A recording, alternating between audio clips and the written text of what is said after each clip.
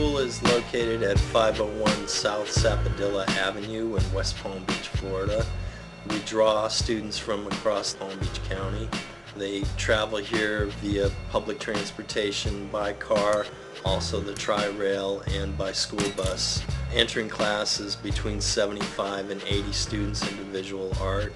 And what I found here is that most of the students, they blow me away just because they seem more aware, more interested in learning. And I think primarily our job is to get them to want to learn. We have so many different personalities in our faculty of around 9 people that they can usually relate to one of us. They were very personal with the students.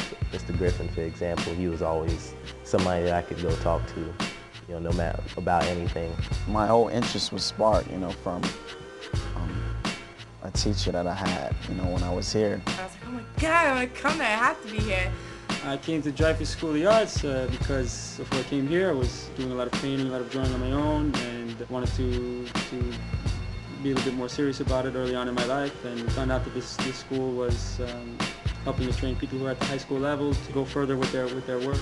I have a passion for visual arts, and I wanted to be able to express it more freely and create what I desire. And I wanted more of an art experience at school because I've always enjoyed art, and I auditioned and I came here, and it's a really big difference because here it's first priority. The academics here are also emphasized, and the art should help that.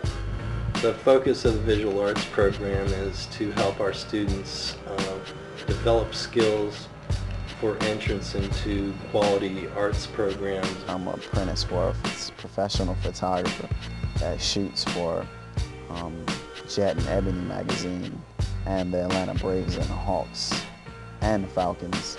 Since I graduated, I attended the Kansas City Art Institute. I currently attend the Florence Academy of Art in Florence, Italy. I graduated in 1994 when it was called Palm Beach County School of the Arts. I worked on the line of football cleats at my first internship, or co-op as we call it, at Cincinnati, at New Balance in Boston. I'm actually taking sophomore classes at AIB instead of freshman classes. I still feel more advanced actually than most students there, which is kind of exciting knowing that I'm ahead of the game. My dream college would be to go to Boston School of the Museum of Fine Arts / Tufts University, so I could get an academic degree and a fine arts degree in one.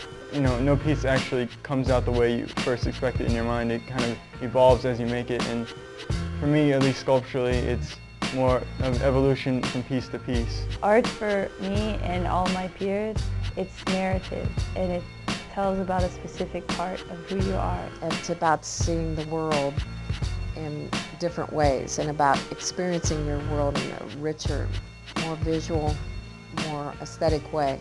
Getting into what is important, what's interesting, and having the means to do that, the tools to do that. At my old high school, we were really looked at as if we were always doing something wrong, but you kind of feel here like you aren't doing anything wrong and you're actually working towards something good. Even if a person doesn't become an artist, I think that they're changed because of making art and looking at a lot of art and being with other artists. I think it's about bringing together different personalities with different backgrounds, different cultures, bringing all these people together that share this common ground of being creative. The kind of people that I would encourage to try out for DSOA would have to be open-minded and willing to try new things. I wouldn't put a label and say there's a specific type of person that should be, auditioning to come to school. Really, it's the kind of kid who would just want to go home and do art, would want to come to school and do art. One who's self-motivated and has, a passion for what they love to do, whether it's visual or dance or theater or whatever. It's all about practice, and working and working. Maybe they know why they stare a little longer at soap bubbles than their friends do. We're not just going by, this person's instantly the greatest artist. Talent may be part of it, but the listening directions is so incredibly important that even people that may not have had the formal training at first, we totally want them to come and audition here.